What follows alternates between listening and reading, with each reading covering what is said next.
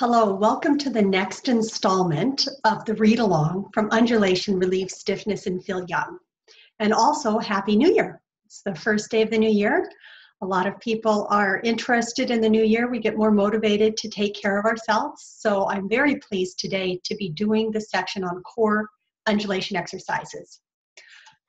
Having good core control is a good way to keep yourself safe and to be able to do a lot of other exercises in a productive way. When we think about the core, we think a lot about abs, and some of our core is definitely in the abs. But in the structural integration way of thinking of the core, we think of the core starting in the inner arches, coming up through the inner legs, all the way up through that center abs, through the center of the neck, and out the crown of the head. I'm going to be fancy today. I've looked up some videos to show you, and so I'm going to share my screen. Let's see if I can make this work. Share the screen and show you,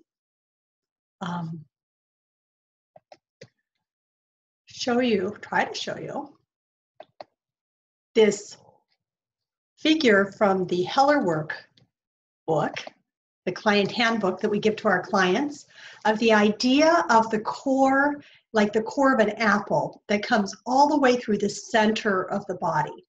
And developing this awareness of your core is something that's deep inside, not just the outer abs, but deep around the spine, is a good way to give your body lift, and that lift makes other exercise easier. But it's not what we typically think of. I found this great ab workout here, and let me show it to you. He's showing a six-pack progression, and it actually does use some decent core, but this is what we tend to think of, isn't it? Right? And then take a look at the look on his face. He's not looking like he's having a lot of fun, and that's what we think, like exercise has to be that type of, ugh. But I'd like to suggest that exercise can be joyful like this. Now here we have a cute little baby. The baby is working on his core. Oh, there's the diaphragm working, right? Baby's all gleeful, happy, and doing just as much core exercise.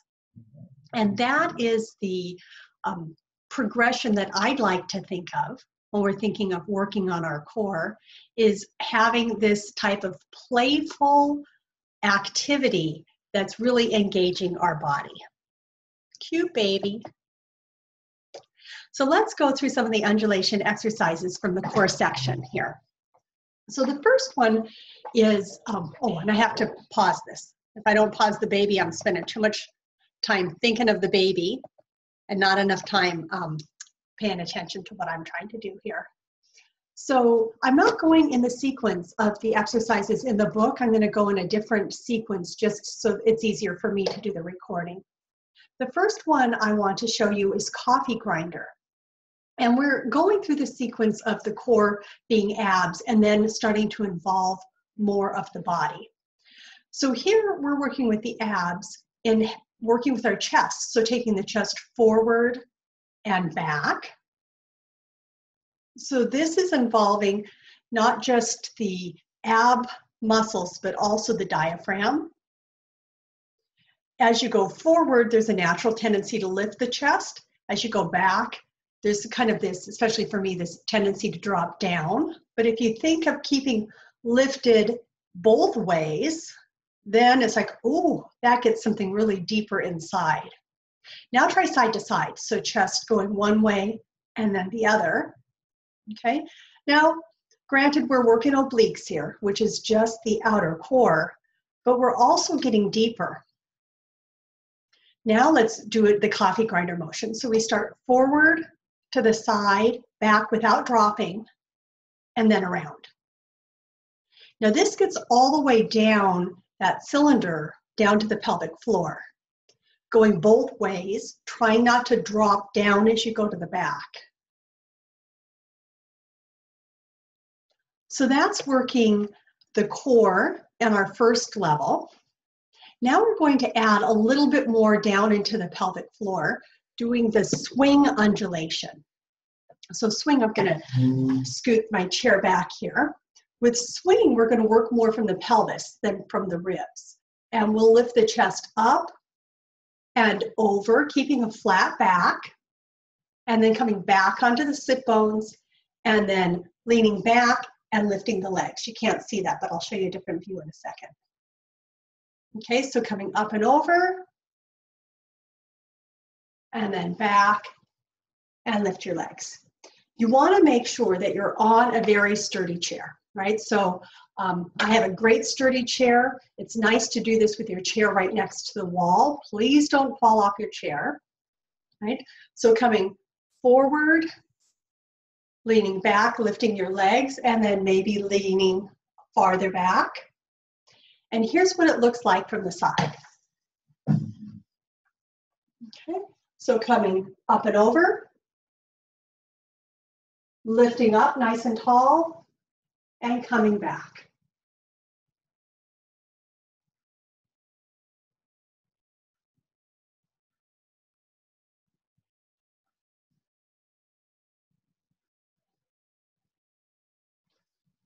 So that's the swing undulation. Next, I'm going to move the computer and come down to the floor and show you the remaining 3 undulations, which are done on the floor.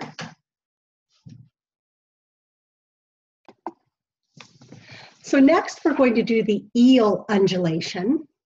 The eel starts to work more of the core muscles around the spine. And we do this lying face down. And then it's little teeny, tiny motions of moving the spine from side to side. You may or may not be able to see it. We'll see how this goes. So we're here. I like to have my hands to support my head. You can bring them out here, which is more challenging. But just working with wiggling. Basically, you're lying down and you're wiggling, taking your hip towards your shoulder on one side and then the other. It's best to do it with your head not turned to the side. So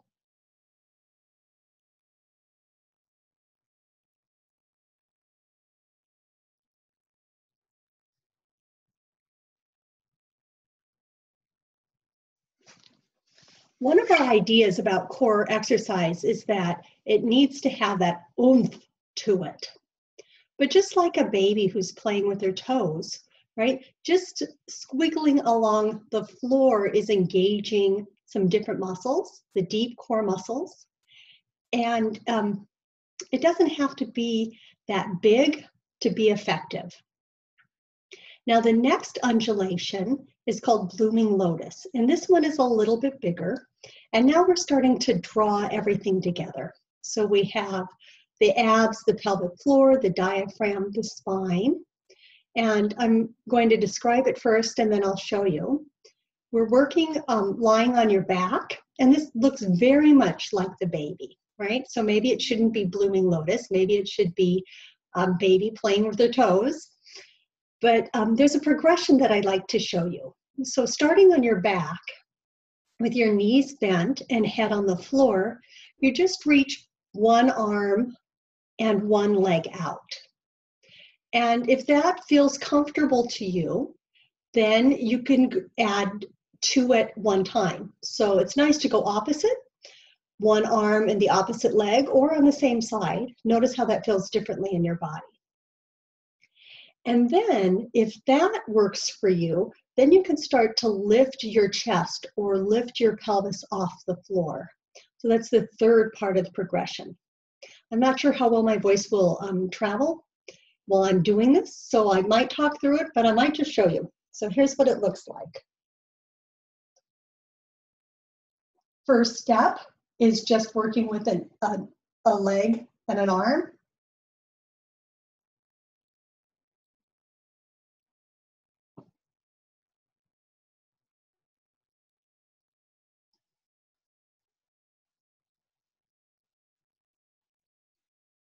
Remembering a principle of undulation is keeping things non-repetitive and non-linear. So each time going a little differently.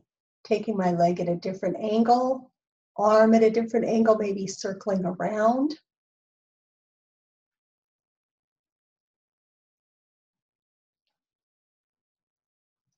Being inventive. So stage 2 is adding 2 limbs at once, right? Maybe going across the body. Oops, there's across the body.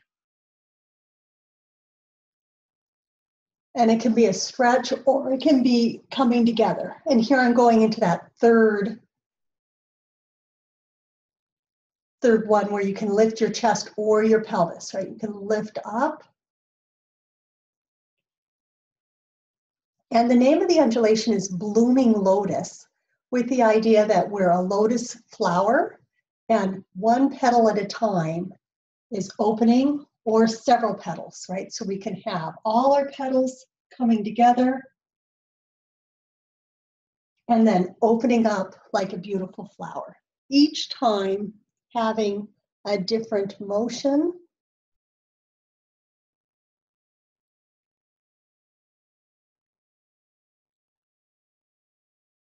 Coming into angles if you'd like.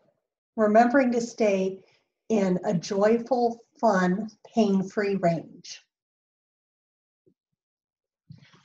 The final undulation in this section is caressed by waves, and it really doesn't look like anything. The instructions in the book will talk you through the sensations you can feel, but it's lying on your back and imagining that you are on the ocean. I like to think of Hawaii, that's my favorite, right? The nice, wonderful, warm water. And the ocean water is just lifting you up little by little. And it's your core muscles that will make that motion in your body as you simulate being on the water. Core muscles, what I hope you get out of today's session, is core muscles aren't the muscles on the outside that you can see. Core muscles are the ones deep inside, like the core of an apple. And you don't have to strain to work them.